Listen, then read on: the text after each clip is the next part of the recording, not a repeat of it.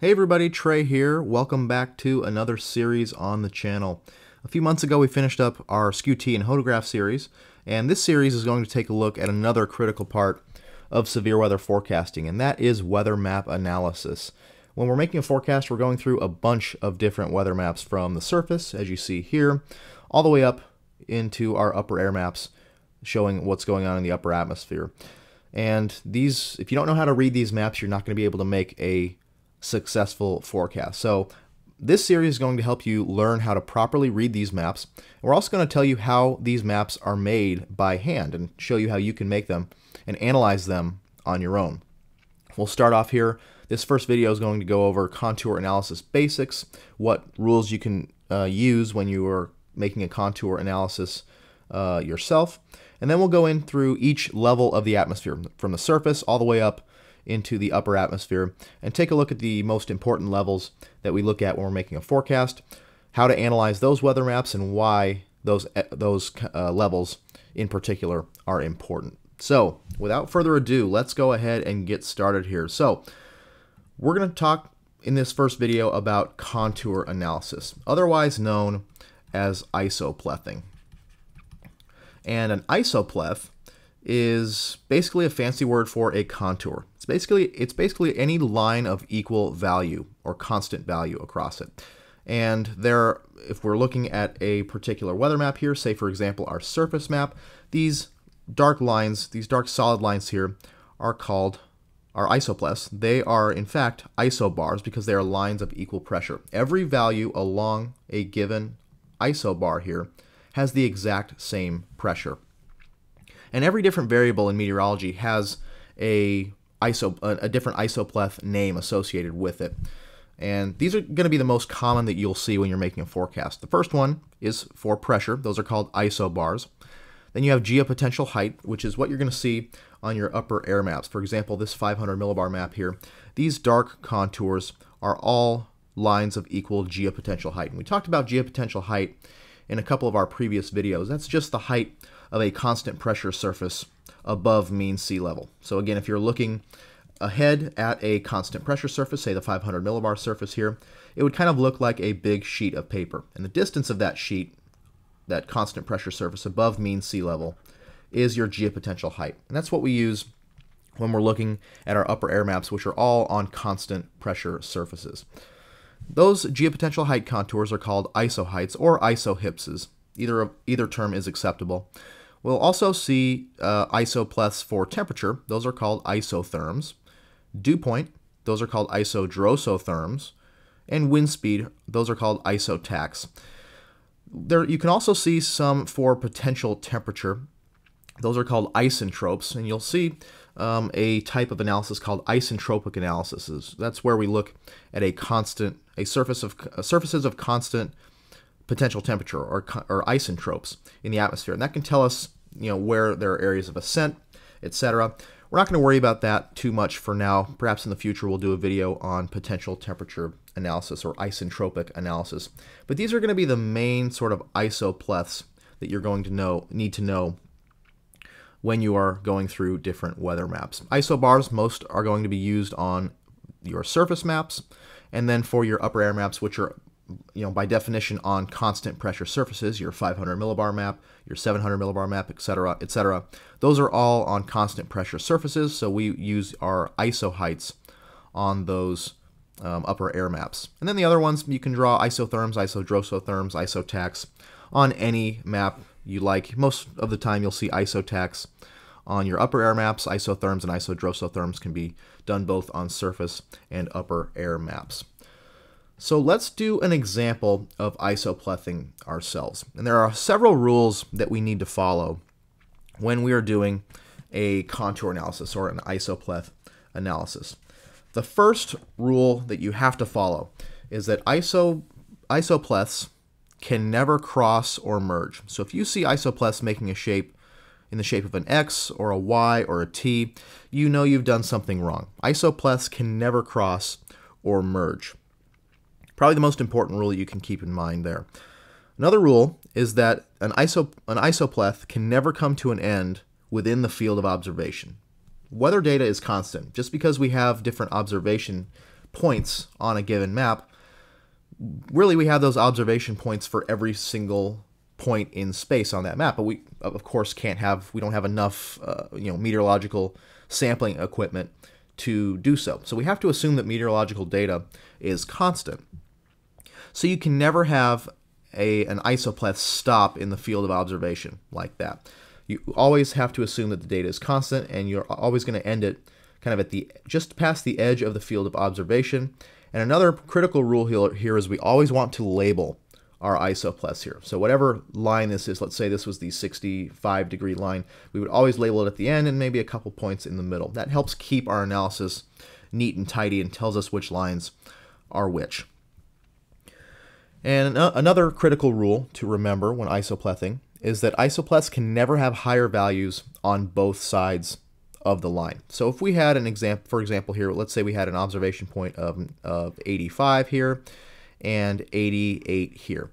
Well, our 84-degree isopleth can never go in the middle of those two. That is not accurate because we have higher values on both sides of the isopleth. Our isopleth analysis, every isopleth is going to have lower values on one side and higher values on the other.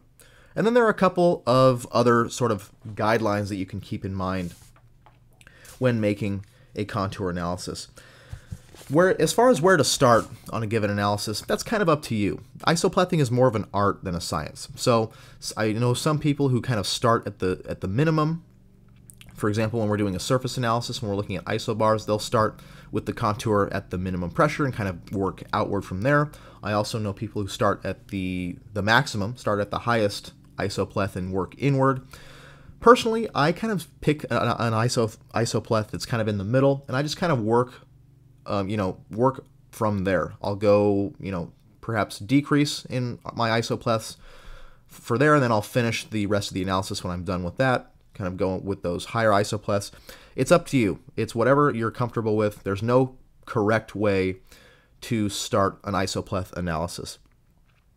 Another critical thing to keep in mind is if you're printing out a map and you're doing an isopleth analysis by hand, you always want to use pencil and have an eraser handy. Isopleth analysis is very nuanced, and you're going to make mistakes. So you always want to be able to adjust the analysis. You're going to want to use pencil with a very good eraser. So with those guidelines and rules out of the way, let's do an example isopleth analysis here.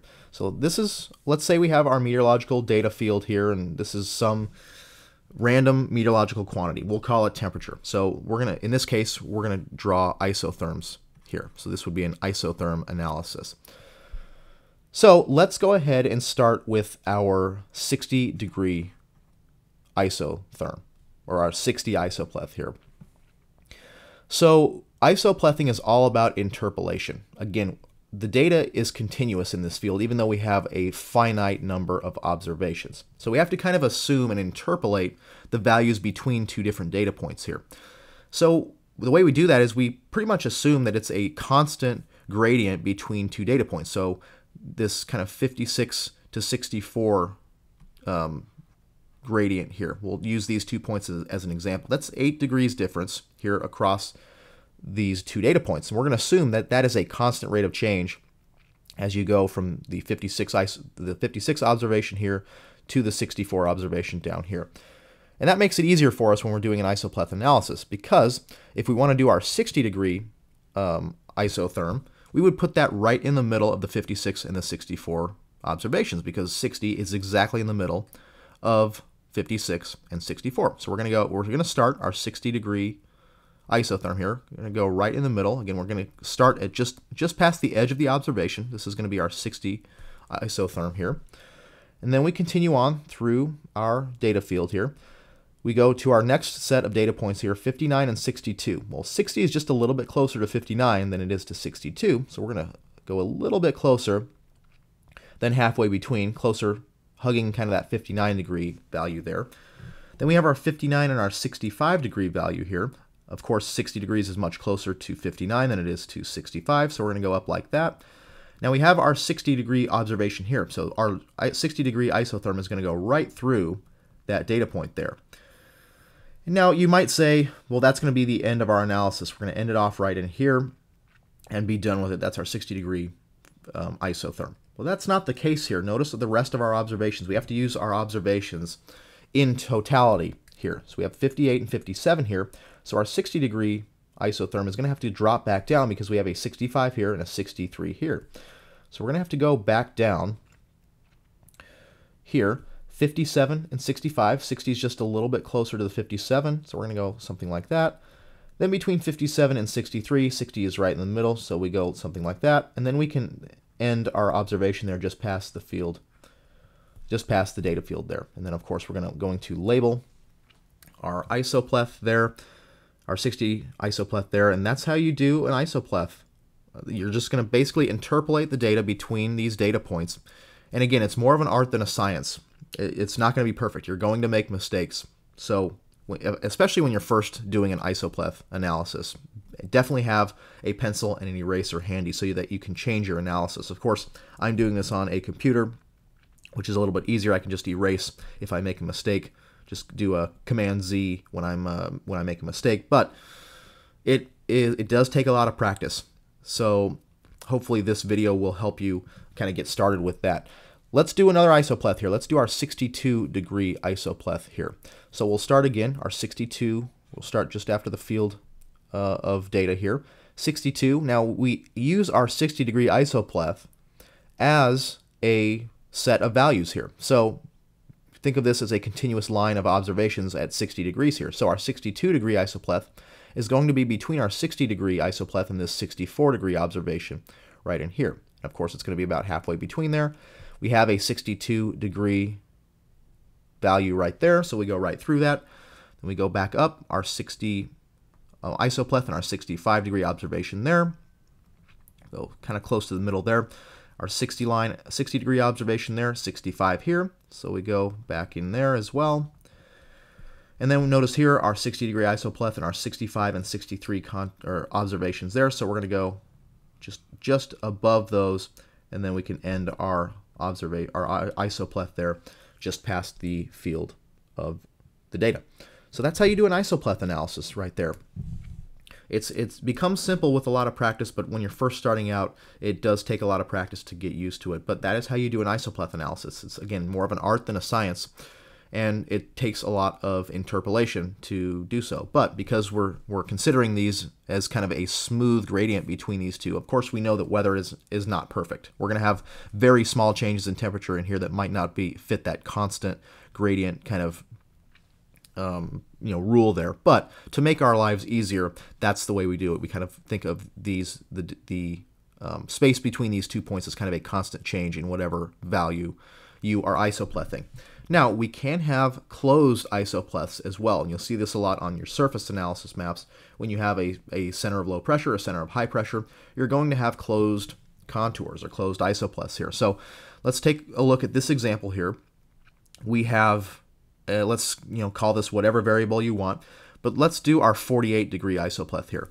Well, notice that we have our minimum right in here, 46 right in here, and all the values outside of that 46 area are higher, are in the 50s, are higher than our 48-degree isopleth that we're drawing. So our 48-degree isopleth, well, if we started somewhere in here, 46, between the 46 and 54, our 48 would be closer to the 46.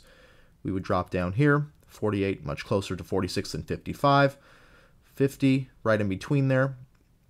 Then we go up. You'd have a closed isopleth there for our 48 isopleth. And then you would continue. Let's say we wanted to do our 50-degree isopleth there, much of the same, right? 48, and all our values here are at or above 50, so our 50-degree isopleth would look something like this. We would just kind of go in the middle, of course, taking our 50-degree observation there, and then going back up here. So we'd have our 50 isopleth right there. So you can have closed contours, but again, always remember that contours can never cross or merge and make kind of these X, Y, or T shapes. If you see that on your isopleth analysis, you know you've done something wrong.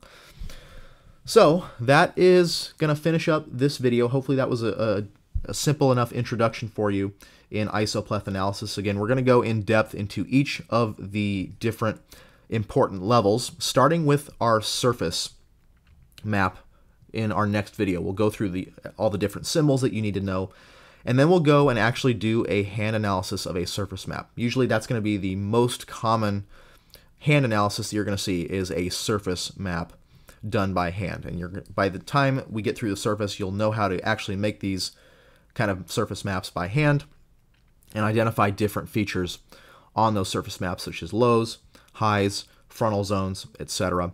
And then we'll move on into our upper air maps after that. So with that, thanks for watching. We will see you in the next video.